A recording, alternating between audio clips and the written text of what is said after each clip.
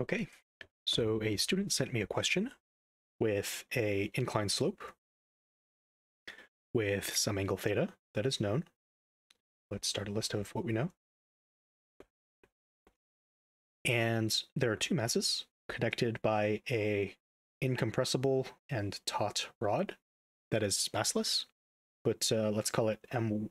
Let's call one of the masses M1 and the other mass M2. And what else do we know? We know that there are two coefficients of kinetic friction at play here, u1, mu1, and mu2. So to do a problem like this, it's just a little bit scary because there are two boxes, and they're sort of related by this rod, which means that their acceleration is going to be identical because they're sort of moving in lockstep. But let's not get afraid and instead just write out all the forces that we know acting like we always do. So there's the normal force that's perpendicular to the surface. There's the force of gravity that's going straight downwards. And perhaps we can just go ahead and break that up into the components like we normally do. And as always, this angle is going to be theta. And, well, we need to think about force of friction, and you should be able to intuitively figure it out. But because we're assuming that these things are sliding downwards, right? So force of friction is going to be trying to resist that. And in the meanwhile, the tension for the first block is going to be pointed downward. So let's call that T for tension.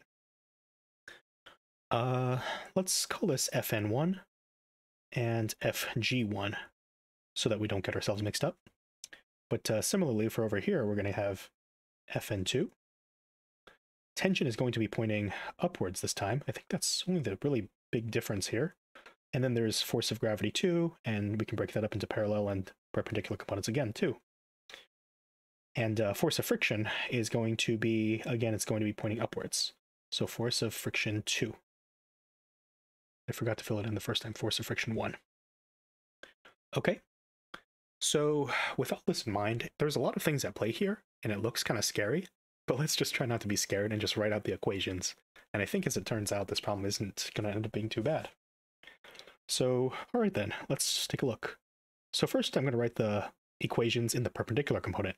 This little sign here is a little notation that just means perpendicular. It's kind of like an upside down T-junction. But for mass 1, all the forces at play in the perpendicular direction are, well, it's just Fn1 minus m1g cosine theta is equal to 0, because there's no motion in the perpendicular direction. It's all parallel. That's why we chose these x's. But okay, well, this is just what is this, mu1? No, I'm sorry. It's just force normal 1. It's not friction, my bad, got confused there. But similarly for m2, it's should be nice and simple. Minus m2g cosine theta is equal to 0. And it's very nice for us because just with these two equations, they're not very complicated, and they're going to let us solve for Fn1 and Fn2, which is a great piece of information to know when we want to calculate friction in a minute, right? So now we're going to look at the parallel components for M1, starting with M1. So for M1, it looks to me like, well, let's define a positive direction just for the sake of our sanity, but let's say going down the slope is positive, and let's say upwards the slope is negative. And I choose these signs because I usually like taking the direction of motion to be positive, but it's ultimately all just your own convention, right? Do whatever floats your boat. But okay, just looking at whatever is in the positive direction, I'm seeing tension is going to be positive, force of gravity is going to be positive, whereas the force of friction is going to be negative. Yeah? So let's just write that down. So tension plus m1g sine theta minus the force of friction 1 is equal to mass 1 times acceleration. And this right here is not so complicated. It's just the kinetic friction coefficient times Fn1, which we knew from earlier. And then M2 is quite similar. You just have to remember that the tension is going to be in the opposite direction this time now, as judged by the diagram. So we get minus tension plus m2g sine theta. And friction is still pointing upwards, which is the negative direction.